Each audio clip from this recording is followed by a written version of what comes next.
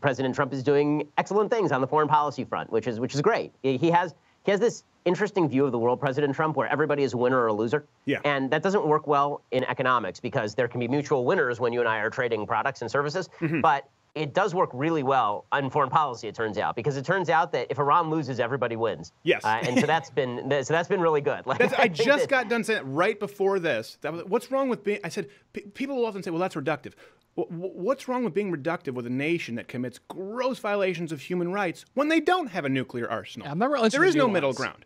Again, this is the part that's hilarious to me, is everybody's like, well, you know, that Iran nuclear deal was preventing them from getting a nuclear weapon. And those moderates, they were really being emboldened by the nuclear deal. It's like, well, you know what? If they want to be moderate, you know what they could do?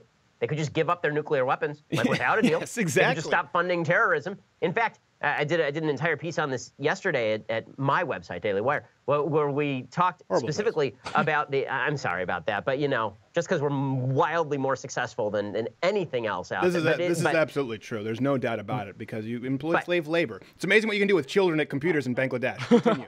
Well, I mean, you're wondering why I had a bad day. Our contract just got tossed in the garbage. But in any case, but one of the things I was saying is that there are only a couple of nations in human history that have had nuclear weapons or were developing nuclear weapons and gave them up. One was in 1993, South Africa gave up their nukes, and the other was in 2003, Gaddafi gave up his incipient nuclear program. Both of them did so as a show of good faith to the world. It wasn't that we came along and said, here's a bunch of money, now will you give up their nukes? Because that would be stupid. Then they would just say, well, I'll keep the money and develop my nukes. Right. Instead, it was a bunch of regimes attempting to moderate themselves first, and then as a symptom of that moderation, they were saying, here's our nukes. So trying to say that Iran was going to moderate because we gave them a bunch of cash is stupid. If they wanted to moderate and have a bunch of cash, they could do so without any agreement at all. Right. Well, you know, a comparison would be a plea bargain, if you're talking about South Africa, if you're talking about Gaddafi, versus sort of Kramer versus Kramer, Dustin Hoffman with the kid in the ice cream tub, just saying, don't you do it.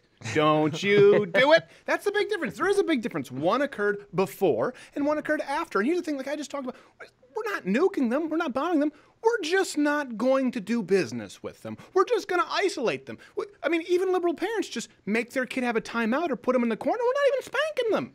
Right. And let's be real about this. It is providing Israel the option to spank them, which I think is a good option. It's providing this newfound alliance of Israel, Saudi Arabia, Egypt, Jordan, UAE, the capacity to actually fight back against Iranian aggression. Because what the Iran deal really did mostly was it said to any of those nations, if you do anything against Iran, you're in breach of this agreement. You've destroyed world peace. By Trump saying, listen, this agreement's no longer here, then it becomes very clear who are the violators of the peace in the Middle East. And that was obvious for anybody who had half a brain anyway, since Iran has taken over Syria. They've now taken over Lebanon. They've taken over most of Iraq. They've taken over Yemen. They've taken over the Gaza Strip, too, I mean, for the amount of funding they're giving to Hamas. Right. Like, what exactly, like, why was this controversial in the first place? I will say, to Obama's credit, it was Barack Obama who created the alliance of Saudi Arabia, Egypt, Jordan, Israel, and the UAE. He did so completely unintentionally, just like every other good thing he did unintentionally. But this was mostly Obama's doing, because by kissing Iran's ass, he put everybody else in a position where they had to suddenly ally with each other in order to face down Iran.